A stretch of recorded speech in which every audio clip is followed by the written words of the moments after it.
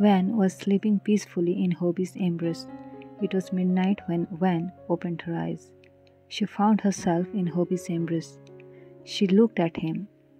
Under the dim light of the night bulb, his handsome face was redefining the word innocence. The next moment, she realized that after a few hours in the class, she had to submit the assignments. Very carefully, she broke his embrace to free herself. Though she didn't want to, but she had to get up from the bed. Hobie opened his eyes as he could feel her movements. Hobie in sleepy voice, still hitting the cramps. When, no, I'm just. Hobie, come back after changing your. I'm waiting. Van had no choice as she didn't want to be insulted in front of the whole class. She headed towards the study room silently. Van thought Hobie must have fallen asleep. She concentrated on her assignment. Hobie was unable to sleep as he was missing Van's warmth. He got up from bed as it was almost an hour. Van hadn't returned to the bed. He checked the washroom. He doubted if she was hiding her pain and become unconscious. But there was no one in the washroom, but the lights of the study room were on. He headed towards the study room and saw Van was busy with her studies. He silently walked towards the table and peeked from her bag. She was busy to complete the assignments on multifetal pregnancy. I'll give everyone another day to complete the assignments. You don't need to overwork tonight. Your body needs rest. Van was startled as she heard those words. Van, I don't want to be insulted by you in front of everyone. Hobie, I have already told you. I'll give everyone another day to complete it. Now come on, get up and go to the bedroom with me. Van, let me finish this page. You go and sleep. Hobie, don't overwork, Van. I can give you one extra day, but will definitely not allow. Van, you don't have to do any adjustment with the date of assignment submission because of me. Trust me, I'll be alright. It was 5 o'clock in the morning when Van finally finished the assignment. She wanted to lay down on the bed but didn't dare to go to the bedroom. Putting her head on the study table, she closed her eyes. It was 7 o'clock in the morning. Hobie got up from bed and went to the study room after completing his morning routine. Van was sleeping, but on her pant, a big patch of fresh blood was noticed by him.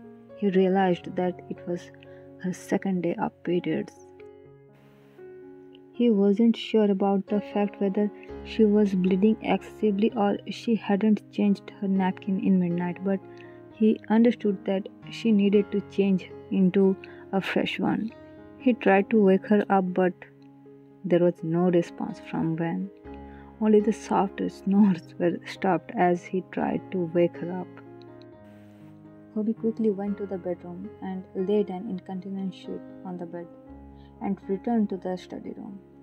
He took her into his arms and carried her in bridal style to the bedroom and laid on the bed.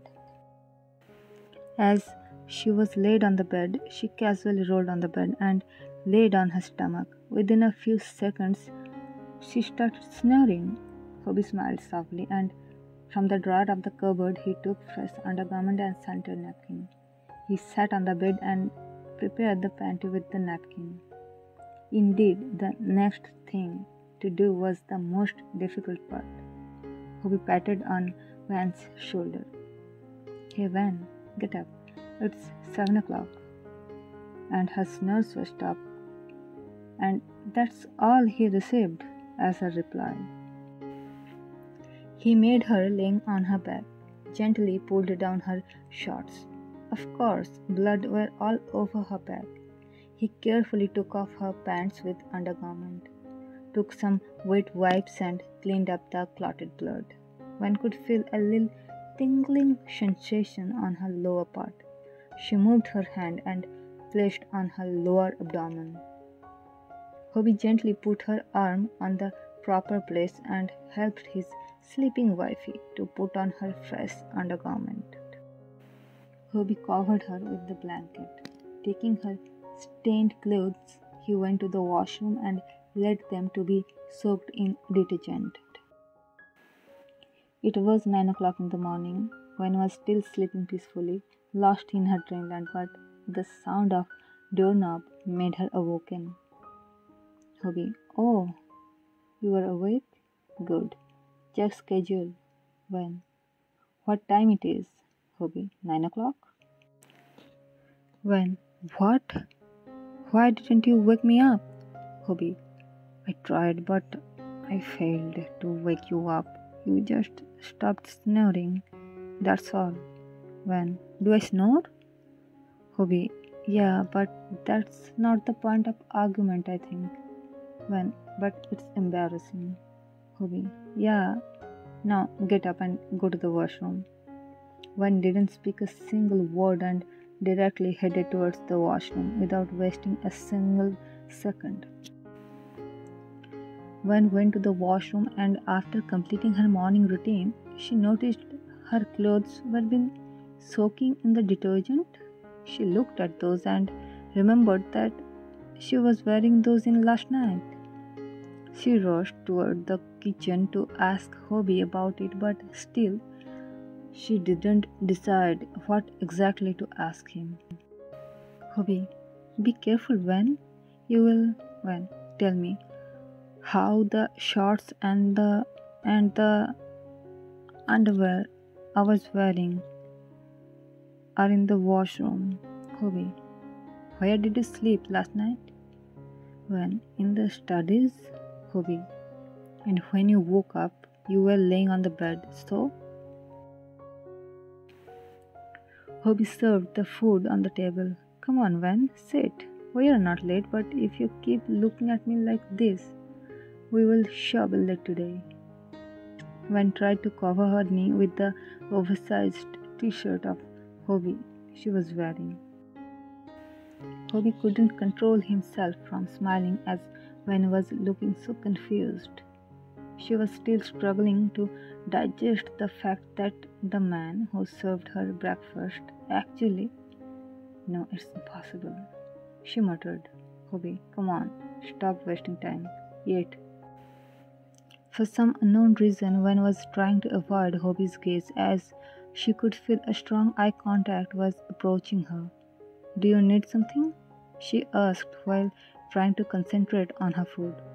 Hobby, why don't you check what you're wearing now under this big t-shirt? Without a second thought, Van checked her undergarments and she literally screamed, how can I wear this while I'm bleeding? No! Hobby, what happened? Van, I bought this to wear on the occasion of graduation day. How?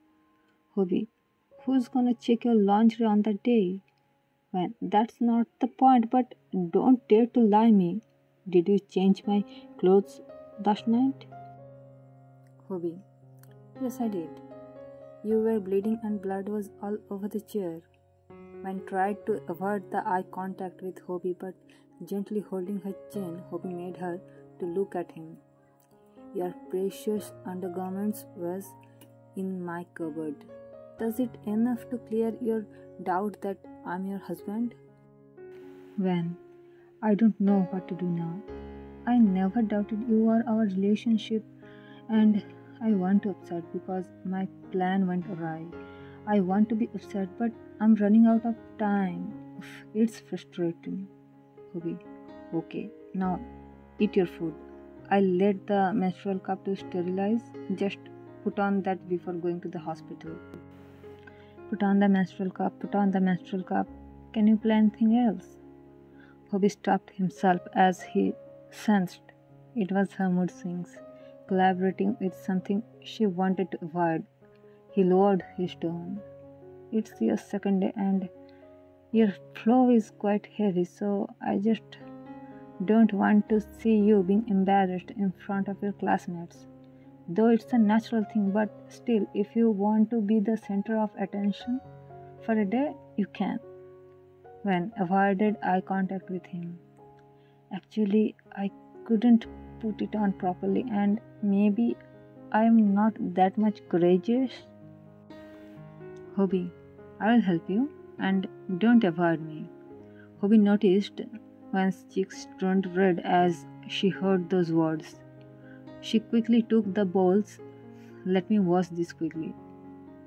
She just simply ran away from the situation, and Hobby was so done with her this time.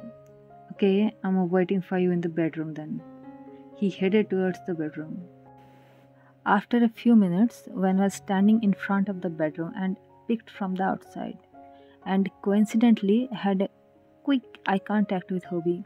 Come on, Van, come in. Hobie called her, and at that point, she had no choice without going into the bedroom. Van stepped into the bedroom. She noticed Hobie was prepared with the sterilized menstrual cup. I should use the washroom, and I'm taking this. One took the cup and headed towards the washroom. Hobie knew she was hesitating, so he didn't say anything to her, just casually looked at her. He knew she definitely needs his help, but he chose to be patient until she asks for help from him. After a few minutes, Hobie heard the sound of the door now. So instinctively he looked at the door and saw Van was still hesitating to ask for help. It will take forever when he got up from the chair and walked towards the washroom. Hobie noticed Van had taken a quick shower. The smell of her body wash was mesmerizing. Hobie also noticed that the menstrual cup was untouched. Van, can we be a little quick, otherwise it's gonna be blood everywhere. Hobie washed his hands and took the menstrual cup. Come and be seated on the edge of the commode and spread your legs. He casually told her to do that, but for Van it was not that much easy, but she knew she had to do that faster, so she did what Hobie told her to do. She closed her eyes and pulled her t-shirt upward herself. Hobie, Van, relax. Take deep breath. Hobie noticed her face was all red, and even he couldn't deny the fact that he was also nervous. Usually a doctor doesn't do this, but as a husband, he tried to create the seafold but ended up with the punch down fold. He held the cup on his right hand, and with his left hand he spread her labia apart and gently pressed the folded cup into her vaginal opening. Van wanted to close her eyes, but at the same time, she wanted to see her man helping her. She looked at the mirror. Hobie's nervous yet serious facial expressions were clearly visible. Van was carefully looking at his reflection and waiting for the pain to experience. Hobie was moving the cup more front to back than upward and released the fold to let the cup move into place. He managed to grab the sides of the cup and turned it to rotate to ensure that the sides pop out completely and create the seal. Van was still waiting for the strong pain, but all she could sense a pop. Hobie, yeah, done. Now get up and be ready quickly. Van, but it didn't pain. Hobie smiled. Who told you that? Van wanted to answer him, but as she felt a gentle grip on her thighs and soft strokes by wet wipes cleaning up the fresh blood, she just choked and tears welled up in her eyes. If I was you, I don't think I could do this. Hobie smiled. I guess that's why I'm your husband, and I don't think you shouldn't have any problem to reward me. Van, let me put on my Hobie. I'm waiting for you at the bedroom. Van, while putting on her jeans. Wait, were you always been so much romantic? Hobie, If you think it was romantic, then I would agree with you. When I don't know, but I think I was more wild. I wasn't a quiet person. It can't be. Hobby, wild? Yeah, sometimes, but overall, you were a lazy bee who used to skip meals and scolded by me for that. But as a student, you were always been serious about your studies. You have always glorified my name as a wife, as a student doctor. When? Don't you think you are always extra rude towards me? Hobby. Okay, I have an explanation for this. I have never been extra rude or strict just because you are my wife, but if I have actually acted like that, then it's obvious that I have high expectations from you when I'm so done with you. Okay, let's get ready. Soon they got ready and left for the hospital together. In the class, one was trying to attend it in the class. After back-to-back 3 classes in a row, most of the students were bored, and the fourth class, Hobby walked into the classroom. Van quickly checked her backpack and ensured that she had brought the completed assignment. Van sighed in relief. Usually, the professors told the students to submit the assignment after taking attendance, but we started discussing on the topic risk of multifetal gestation right after taking the attendance. That was the fourth class and the last class for the day. Wen tried to concentrate on the topic, but she was feeling so exhausted that she put her head on the desk and listening the lecture. Hobby knew Wen was well prepared for the class, and with a weak health condition, it was quite obvious for her to be exhausted, but Hobby didn't want to miss the chance. He completed his lecture and he still had some good 3 minutes. Hobby. Okay, that was end of the discussion on risk of multifetal gestation. Let's hear the summary of today's topic from the student. Might be having bad headache for attending my class. Oh, I see. I guess it's Miss Lee Van. Van was stunned as she heard this. Everyone in the class sighed in relief and fixed their eye on Van. Obviously, she had to answer. Van started. Multifetal pregnancies are associated with increased perinatal morbidity, 3 to 4 times that of a comparable singleton pregnancy. The most significant cause of morbidity is preterm labor and delivery. Compared with singleton pregnancies, which are delivered at an average gestational age of 40 weeks, twins are delivered at an average of 37 weeks, triplets at 33 weeks, and quadruplets at an average of 29 weeks. This, with each additional fetus, the length of gestational is decreased by approximately 4 weeks. Hobby. Any other morbidities? When other associated morbidities include hydramnios in approx 0.10% of multiple gestation, preeclampsia 3 times more frequent in twin gestation, congenital anomalies, postpartum hemorrhage, placental abruption, and umbilical cord accidents. Both spontaneous abortions and congenital anomalies are approximately twice as common in multiple gestation. Hobby was impressed by Van's answers, and at that moment the bell rang indicating that the class was over. Hobby, leave Van, meet me in the cabin to check the patient's history for the evening rounds. The whole class sighed in relief and went out of the class, while Van had to rush to Hobby's cabin. Van actually wanted to rest for a few minutes. She entered into Hobby's cabin and saw the patient's history file. She was roughly going through the file when Hobby entered into the cabin. Hobby, wow, I'm impressed today, Van, and I'm exhausted. Hobby, Me too. Can I have a refreshing kiss from my wife? When really? I'm exhausted. Hobby, please. When walked towards Hobby, though she was a little mad on him, but as her husband, she could see the love for her in his eyes. That was enough to melt her.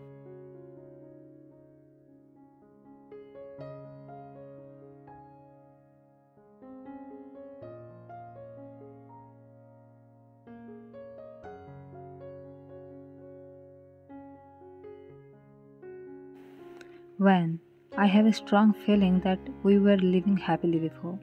Hobby, aren't you happy now?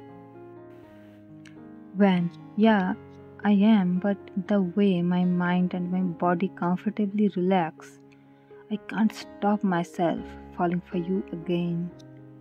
Hobby pecked on her forehead. Let's go home after finishing the evening rounds.